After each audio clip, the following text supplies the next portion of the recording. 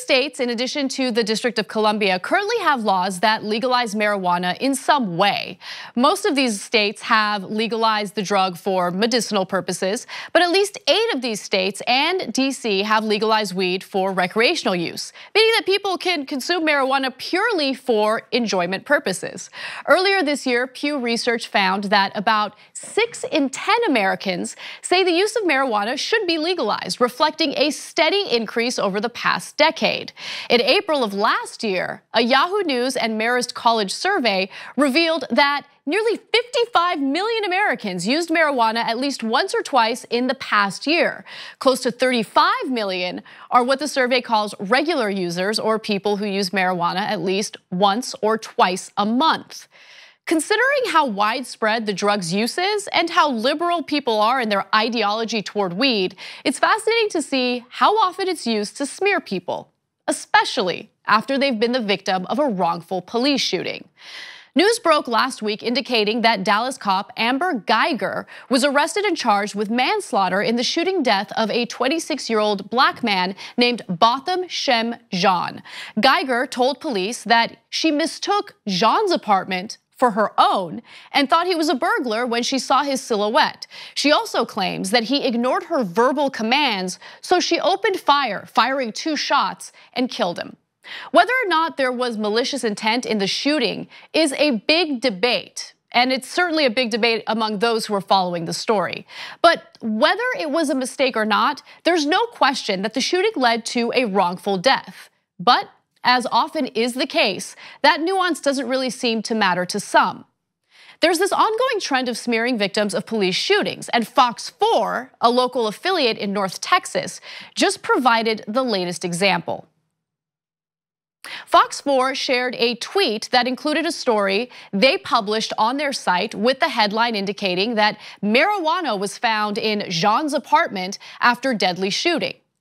Any reasonable person reading that would think that it automatically means that Jean was the pot user in the story, which shouldn't even matter, by the way. We'll get back to that in just a moment. But it needs to be called out that the tweet is deceptive and misleading, because if you dig just a tiny bit deeper, you'll find that there's no proof that the drug belonged to the victim in the first place. The inventory return shows 2 fired cartridge casings, 1 laptop computer, a black backpack with police equipment and paperwork, an insulated lunchbox, 1 black ballistic vest with police markings, 10.4 grams of marijuana in Ziploc bags, 1 metal marijuana grinder, 2 keys, and 2 used packages of medical aid. Now, the document does not say where any of those items were located in the apartment or who they belong to.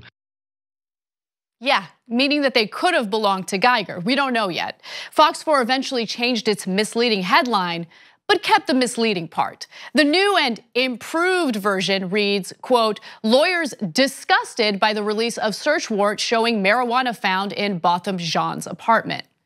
Jesus Christ. I mean, that headline is still terrible. And while there's a note saying that the article has been updated, there's no mention of why or how, which is information that responsible journalists typically include. In a press conference responding to the smear tactics, Botham Jean's mother explained that she will not sit back and allow the investigative focus to shift from the shooter to the victim. To have my son smeared in such a way, I think shows that they're persons who are really nasty, who are really dirty, and are going to cover up for the devil, Amber Geiger. I don't know my son to be involved in such. And I want to find out whether the toxicology reports on Amber has been released, because she was the murderer. That's right. I want to find out whether her apartment has been searched, whether her car has been searched, and also on the Saturday when we spoke to the Texas Ranger, he was saying that there was no reason in his mind that she ought to have been locked up. That's right. Jean's mother brings up several good points. Based on Geiger's own admission, she was the one who mistakenly walked into the wrong apartment, allegedly believing it was her own. She had been living in the building for more than 2 months at that point. If her account is true, why did she make that fatal mistake? Sean King also notes that Geiger keeps changing her story, which adds quite a bit of credibility to witnesses who dispute her recollection of that night.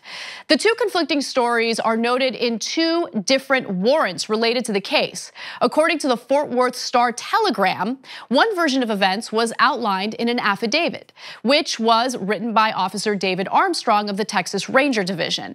The content of that affidavit is based on what Geiger told him. In it, she says, quote, she inserted a unique door key with an electronic chip into the door key hole.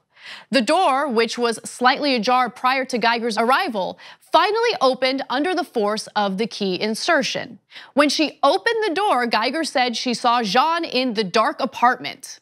She had encountered a burglar, which was described as a large silhouette across the room in her apartment. That's when Geiger drew her firearm and gave verbal commands that were ignored by Jean.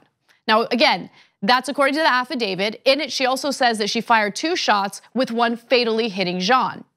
However, a search warrant tells a conflicting story, alleging that an off-duty Dallas police officer who was wearing a full Dallas police uniform was attempting to enter the apartment number 1478 with a set of keys. An unknown male inside the apartment confronted the officer at the door.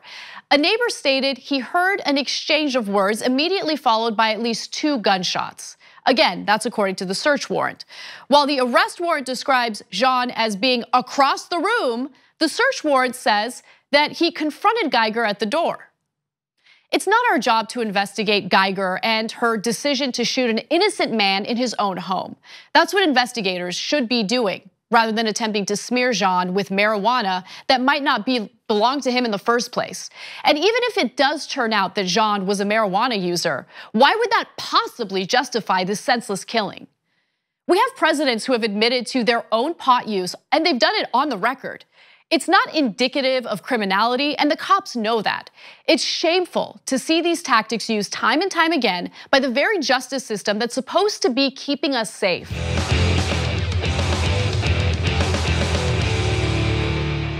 You never have to miss another episode of No Filter by ringing the bell below. You'll get notified whenever we publish something new. And don't forget to join TYT and download the TYT Plus app today. Download our TYT Plus app on your iPhone or head over to tyt.com/join.